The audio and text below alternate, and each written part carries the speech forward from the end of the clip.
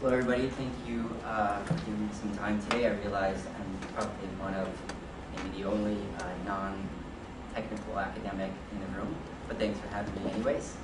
I wanted to begin today's talk by first off saying indoor 3D is pretty amazing, and for a lot of the general public and users, it's kind of like what I experienced yesterday. So I arrived a couple days ago to Cape Town my first time, and I was doing rock climbing on Table Mountain yesterday.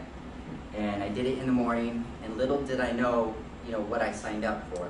So basically, we went to the top of Table Mountain. We hiked just a little bit down, and we saw those little rats, the Dusties. And that was interesting. It was cold. I was in a tank top and shorts. I'm like, I'm going to be rock climbing. It's going to be hot. So I was freezing. The wind was blowing. And fast forward, so I'm in my gear for rock climbing, and then my guide says, okay, Tristian, just lean back on the rope. And I look over, and that just drops, like, what, 3,000 feet, 2,000 feet, and it's, the wind is blowing, and my heart starts beating. I'm thinking, what am I doing? This is crazy. Like, every ounce of my being is saying, do not go back, do not go to the edge, do not trust the rope. And I had to psych myself out and just like breathe and look at my guide and just say, okay, he's a professional. I paid for his time. I trust his services. He has no deaths so far. I can do this. And when I leaned back on the rope, I'm still shaking. It was crazy. I slowly went down the face of Table Mountain, and that was one of two drops of cliffs I had to do. The second had no rock at all, and I was just in midair. The wind was blowing me like nothing. So that was amazing. I will never forget it. And with indoor 3Ds and with indoor location in particular, a lot of our general public and users are feeling anxious. They are feeling that the government is now controlling what's going on all the time. The government is now aggregating all the user data, and the government is now dictating, what we're buying and how we're buying and how much we're buying. But in fact, what we need to do for them is be their guides. What we need to do for them is allow them to trust us, to guide them down this new venture, and to help them understand the applicable real ways that this can affect their life positively and get them through the next phase, the next journey the next millennium, really, of location and just daily life with more accuracy, more safety, and ultimately fun. That's the goal of all this. That's why we're all here, because all of your research and all of your hard academics and algorithms and signals and everything that drives regular people like me crazy, it's useful for an average person to go out in their daily life and be able to pop into a store, buy a pair of soccer shoes for the kids, go to the restaurant, get home in time for whatever meeting you have next seamlessly. And that's really what I want to talk about today. So the focus on indoors. So people spend about 80 to 90% of their time indoors. About 70% of cellular calls and about 8% of data connections originate from indoors.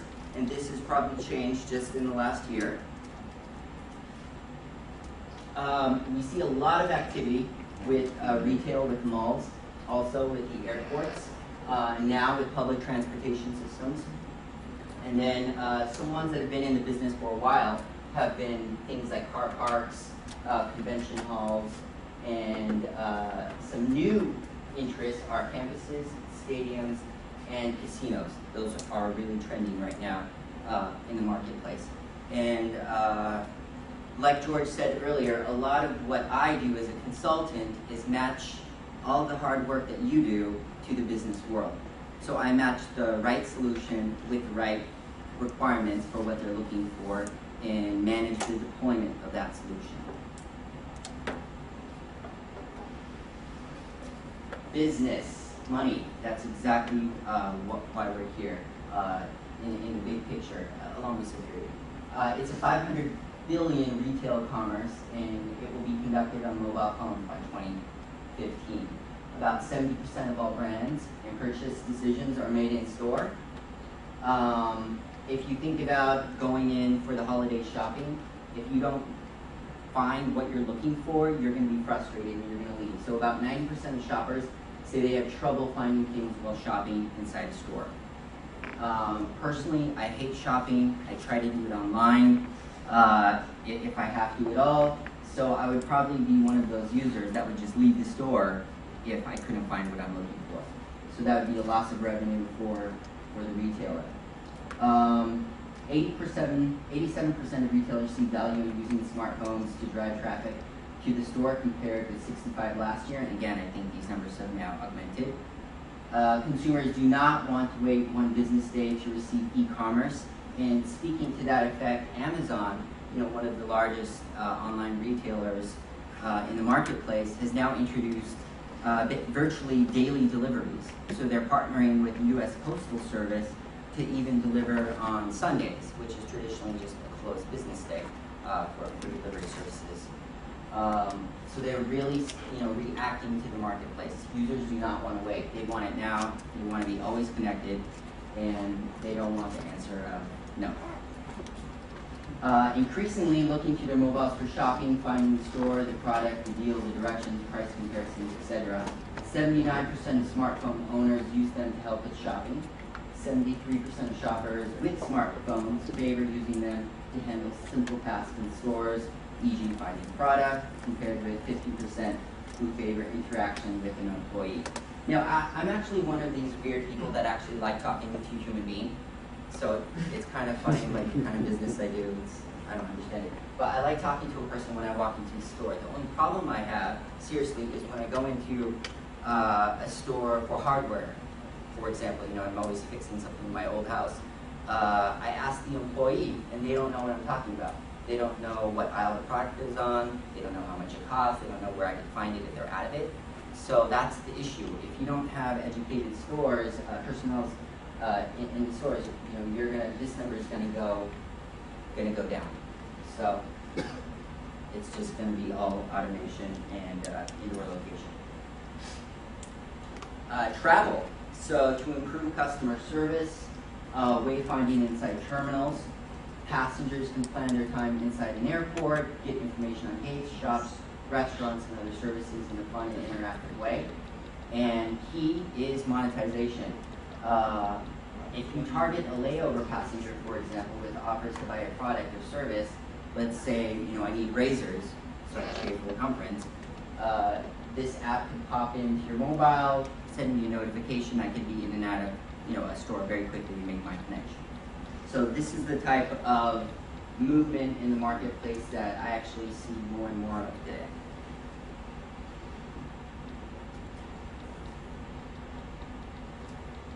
So I want to speak about that just for a few minutes. I had a client, and the use case was the airport. This particular airport wanted a new revenue source from the retailers inside the airport. It was a pretty large, location. NDAs prevent me from saying anything more. And they really wanted indoor location services for their users, for the restaurants, for the parking, for the car rentals, for a customer loyalty program. And this type of use case is actually what I'm getting pinged and asked about as a consultant who works in the space more and more. And if you think about it, that ties nicely with indoor 3D, because if you have accurate indoor location and then you have a real type of visualized model of that, it's going to increase the optimization and the revenue for this type of example. Now, just going into it for a little bit, with auto wayfinding features, they were discussing geofencing, basically building a virtual perimeter that triggers an alert when you pass through it. How many here are familiar with this type of technology? I'm just curious. Raise your hands. Oh, not that many. 3, 4. Okay. So basically with geofencing, let's say this is the retail environment. You could set up a virtual fence, and with your smartphone, if you walk into it, you trigger an alert. The systems talk to each other. They know where you are. They can send you like a push notification, welcoming you to the store, for example, and syncing you up with internal store systems. Let's see. So my next slide is going to talk about this a little bit more. Basically, there are two ways to do this. We're talking about Wi-Fi here, but there's also Bluetooth, and I'll get into that later. No additional infrastructure needed, more or less. Today's smartphones are equipped with several of the motion sensors that this technology works with. The accelerometer, the gyroscope, the magnetometer, the altimeter. They all work together hand in hand with the Wi-Fi and Bluetooth to get this precise indoor location. So accuracy, anytime I'm on a conference call with any CEO or CTO with indoor location, accuracy is the first question. Not only do I pose to them, but I also play with them a bit, giving them different use cases and different scenarios. Because if you're not accurate, indoor loses all relevancy, at least in my world, in the business world. I mean, if I'm driving my car and I get a push notification for I don't know, some type of service, dry cleaning, and I'm, hundreds of meters away from the first dry cleaning that's trying to get my business, it's irrelevant. Or if I'm driving my car, or I'm walking in the mall and I keep getting the same push notification to my mobile device for a restaurant or something, it's going to become annoying, and I'm just going to forget about it. So accuracy with regard to contextualization is key.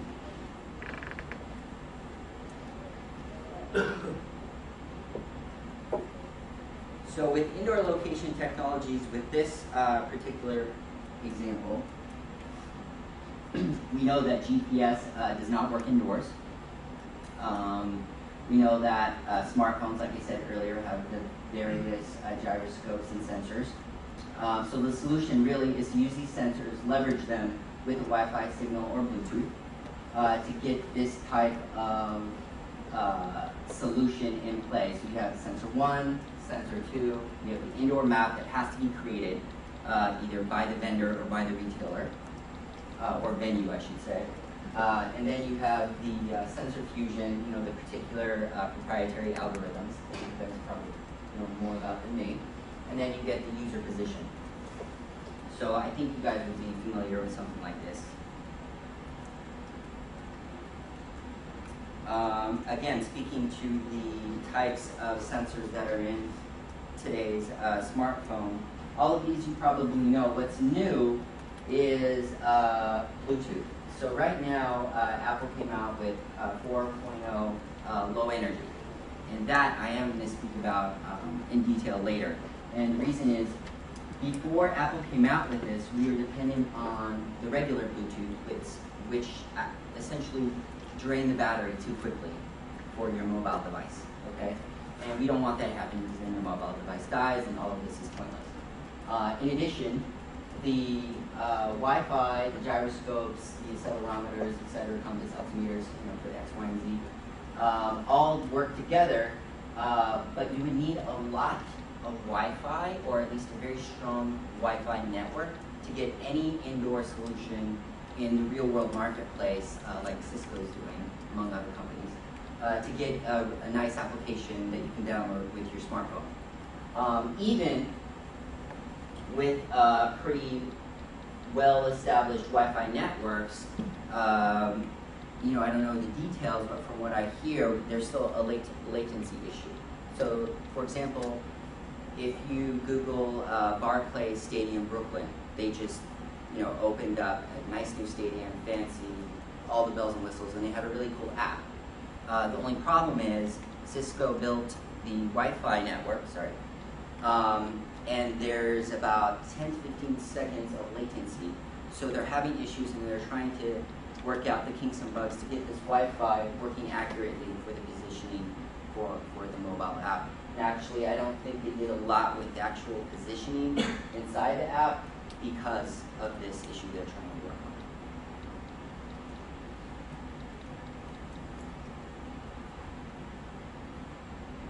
on. So revenue generation opportunities. This is where I get excited, or at least the people I work with do. Basically, they're looking at transaction fees, advertising, sponsorship. That's always been key in social media, and it's growing. Third-party vendors, e.g. hotels and services, they'll add on a percentage normally in any type of application build-out, deployment. And loyalty membership fees, we're finding that more common too.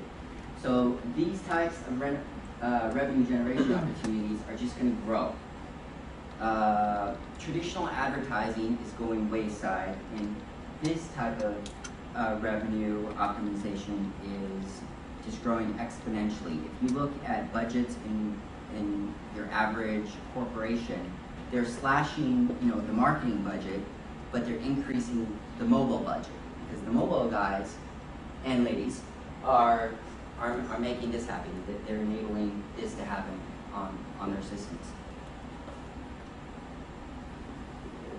I just wanted to touch on this really quickly. Currently, the MySpace in particular is fragmented. You have all of these different players in the ecosystem, but no one really works or plays well together unless I ask them to, for a project, for example. So with this type of fragmentation, you have your indoor location providers like Cisco, Qualcomm, Google.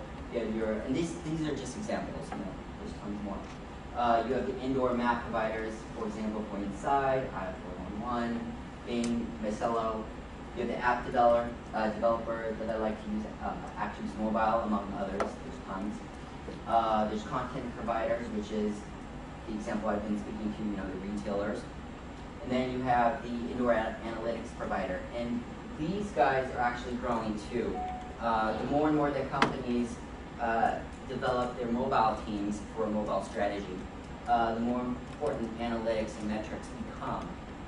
The fact that you now can track, the most heavily walked through area in a store with heat maps or with these type of analytics with the Bluetooth, the more that they're going to want granular metrics, granular analytics for this type of work.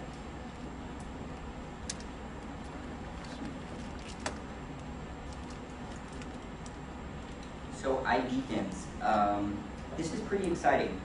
So with the announcement of Bluetooth Low Energy or 4.0, iBeacons has been trending for, the past 2-3 weeks. There's not a day that goes by for almost a month now that I'm not getting emails or my research reports being sold with regards to iBeacons. The reason is it's disrupting the ecosystem. Now, I talked earlier about Wi-Fi and its strengths and its weaknesses in terms of signal strength, network, and latency. With iBeacons, you have a new player on the field. With iBeacons, you have basically proximity-based Bluetooth geofencing, if you will, and they emit the signal. As the mobile phone becomes closer to that signal, it reacts. So you can have something as close as 5 centimeters, to something as far away as 70 meters. Apple created the iBeacon API in iOS 7 for developers to use to enable these proximity services within applications.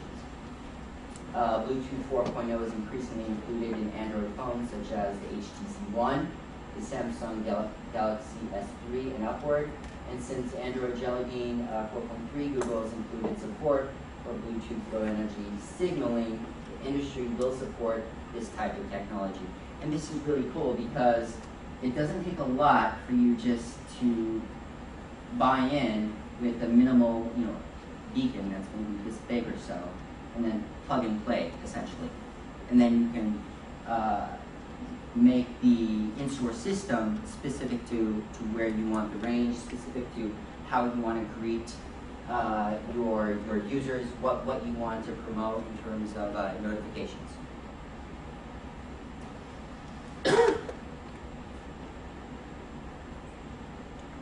So Apple, of course, deployed this at their stores first. And you go into any of the stores, for example, the one in New York, and they put the beacons in various areas throughout the store. And this is an example of what type of application notification that you would see on your smartphone. So the iBeacon offerings allow a retailer or brand to introduce hyperlocation messaging and interactivity, which is key in engagement. Beacons can be used for entry, exit messaging, checkout notifications, in-aisle promotional targeting. All of this is really starting to personalize the experience for the user.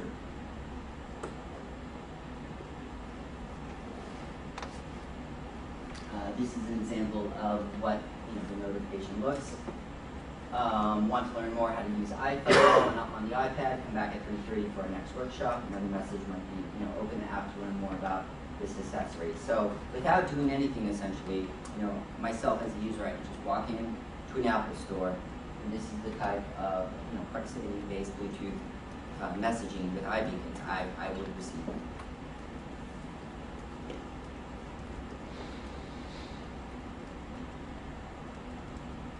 Here's another example. ShopKick, another solution provider in the space, is also utilizing this already, and it shows a customer, shopping for a handbag, and this is the type of notification that she gets on her smartphone on her mobile. So this type of engagement is it's new. It's taking the plunge, but this is really what's going to drive sales, because she now feels a little bit more engaged, and she might spend a few more seconds or minutes looking at this handbag, and she might buy it, versus walking by the handbag, being distracted, not noticing it. Based on maybe previous purchases, she now has their attention.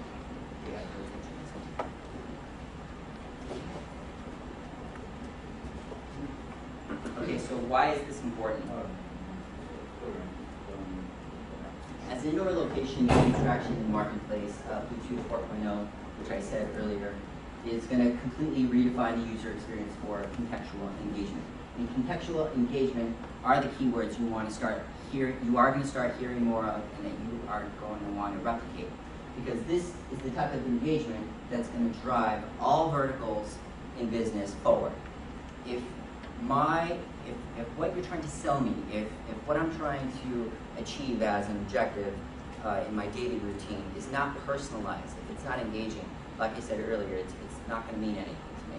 It doesn't matter, how fancy or accurate a solution you have. If it's not personalized to me, the demographics show I'm not going to care. Moreover, offering a personalized, relevant, intuitive experience, which I just spoke to, it's going to revolutionize everything from healthcare to retail. I get a lot of questions from all over the world about, how can I help, on a certain project, or can I consult on this, or do I have a couple hours of my time to work on, a conference call for something. And I really get a wide spectrum of queries. So, I do seriously get, requests to work on a complicated database system for hospitals and an ICU unit, for example, to monitor patients better, to help doctors track their work, essentially their patients better, for nurses to be on point with the medications and whatnot, especially when you have high assets like expensive medical equipment. And then also what I've been speaking to all along is the retail piece. A lot of retailers globally are recognizing the value of accurate indoor location. And this is all around the world. We get the same type of questions about a retail solution. And it varies. It varies on how big the space is, on how accurate they want the solution for indoor location to be, on what their overall requirements are for the project. So all of these variables play into what a project might cost, how long it might take to deploy a solution, and in particular, what type of indoor solution would be a better match for what type of project. And lastly, with iBeacons in particular, and on the whole where the indoor market is going, we're going to be offering location as a service, essentially. So in addition to your basic hardware, if you have beacons or anything else that you might have to add to the space, for example, more Wi-Fi units, servers, and integration costs, the service as a whole is going to be offered and maintained, like I showed you earlier, with revenue generation opportunities. And I also think it's going to be fragmented because you're going to get solutions that are just plug and play and off the shelf. But I'm sure more consolidation will happen. My recent LinkedIn group, I asked, do you think iBeacons are hype or really happening? You see, 25% of the people basically said, it's not happening, it's just hype. 40 people who answered, 74% said, yes, it's really happening. And all the data really shows that. It's really happening. And what we do in indoor, whether it's indoor 3D or indoor location, it's really making a relevant, tangible difference in our everyday tactile existence. I think that about wraps it up, and I'll be happy to answer any questions. This last slide, there's really not much to speak to. I always try to hop on this slide when I give talks because it just shows how we react as consumers and users to new technology. And a couple years ago, I would say we were more around here, and now I definitely think we're about right here even in terms of real-world applications for our type of work. Any questions? That's about it. Yes. This low energy Bluetooth.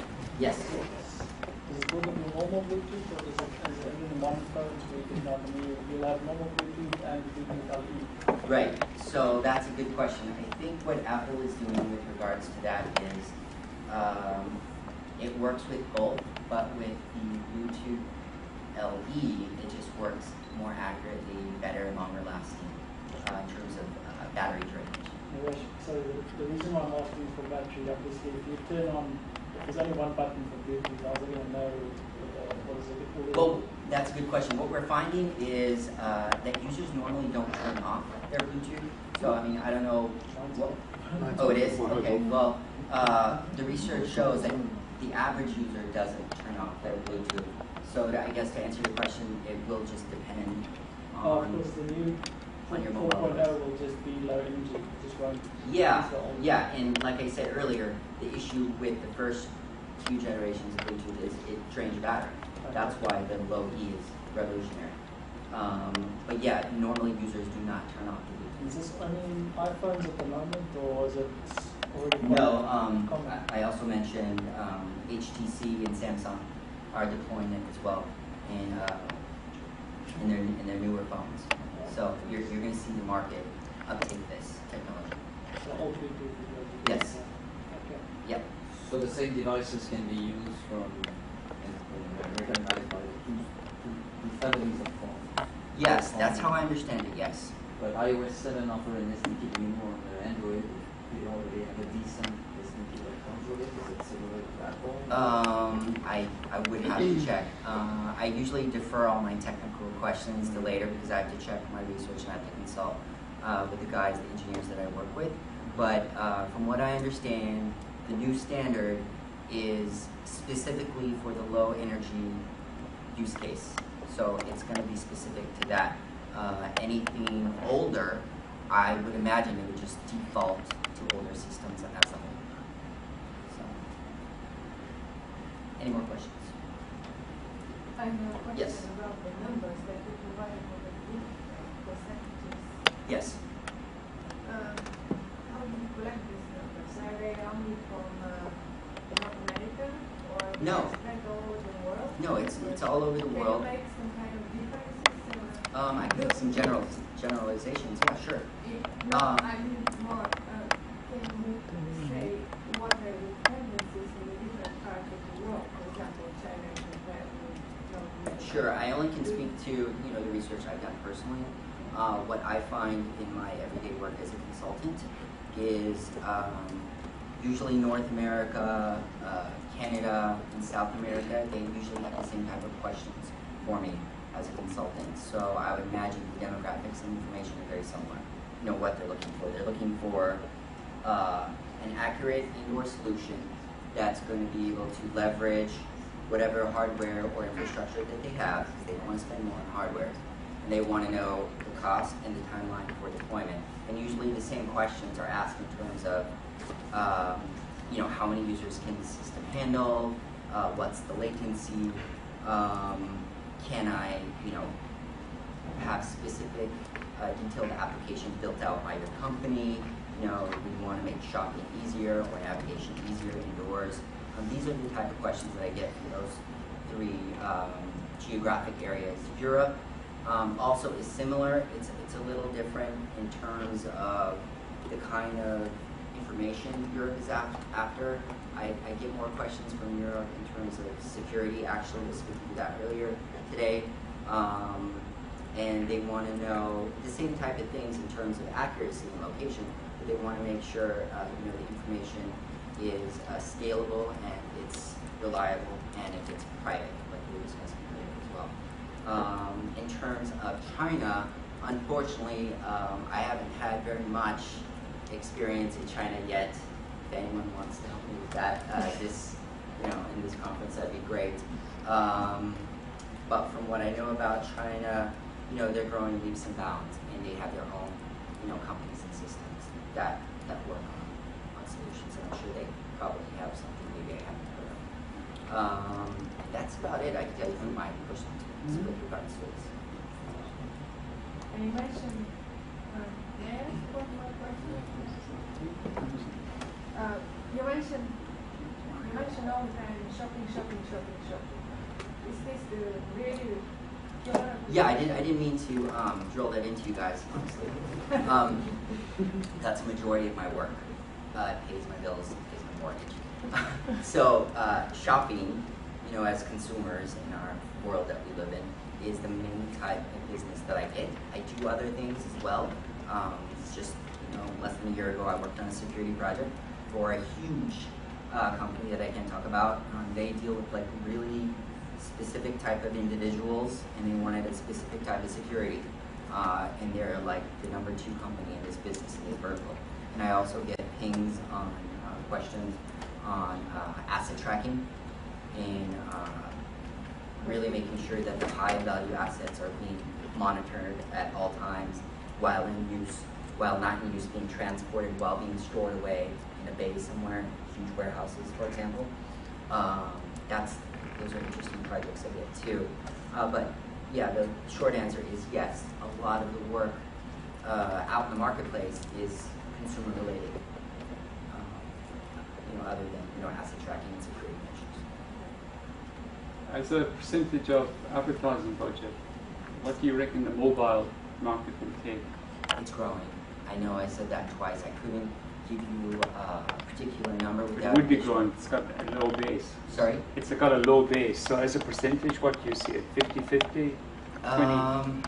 Well, all the trends indicate that traditional advertising is going down, and mobile advertising and social media in particular, micro-location in particular, is growing. And I can say that with certainty. If you want a direct number, again, I have to check some things. But those are all the indices. That's what the market is saying. And in regards to syncing that up with traditional advertising, you'll find your average Bank of America or average big corporation, doesn't matter what vertical it's in, what they're doing is they're just tailoring what they have. They're trying to make it work for mobile, and they're finding it's not working. They're finding that they have to start from scratch, have a mobile team in-house, and really build out their advertising and solutions that way. Any other questions? Well, we'll have to stop it now. Oh, I'm sorry. No, it's okay. It's okay. Okay, thank you. Thank you.